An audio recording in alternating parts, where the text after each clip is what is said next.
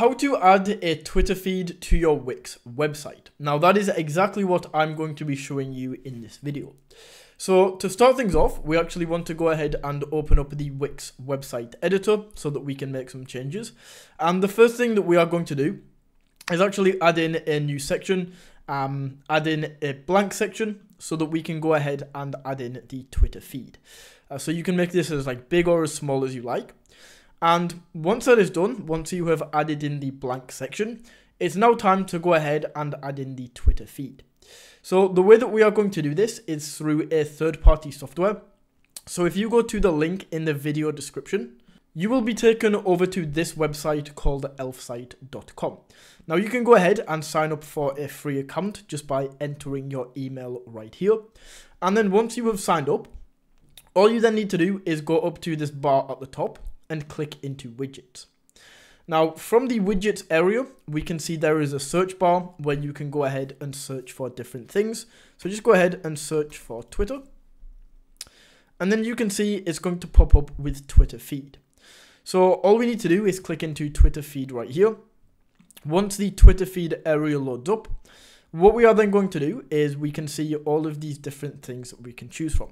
So this kind of looks more like a mobile phone that you would maybe have on the side of the website. We have Twitter testimonials, a Twitter grid where you can see all of these posts, hashtag feed, or like a profile timeline.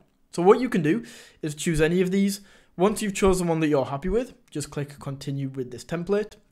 And then all you need to do is click on connect to Twitter. It's then going to load up with your Twitter right here. So just click authorize.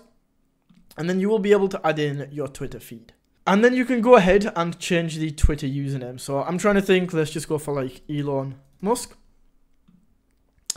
And then as you can see, his tweets are going to pop up right here. So you can add your own username. And then once all of that is sorted, just click add to website. It's going to generate and show you exactly what this is going to look like. And if you are happy with how that looks, click on publish in this top right corner. And then it's going to ask you to choose a plan. So this just completely depends on how many views your website gets, to which plan you would choose. If you're just starting out or you want to test this out first of all, just go for the light version that I am. It's completely free. And then as you can see, it gives us this code. Now this is literally as simple as copy and pasting. So all we do is copy code. Once the code is copied, go back over to Wix. And then this is where we can actually add in the Twitter feed. So all we need to do is click on add elements in this top left corner. Once this pops up, you can see we have a big menu. So go down to embed code. From here, go to the embed HTML right here and add this. And then all we need to do is simply paste the code in here. Click update. And as you can see, that is now going to be there. So we can basically resize this.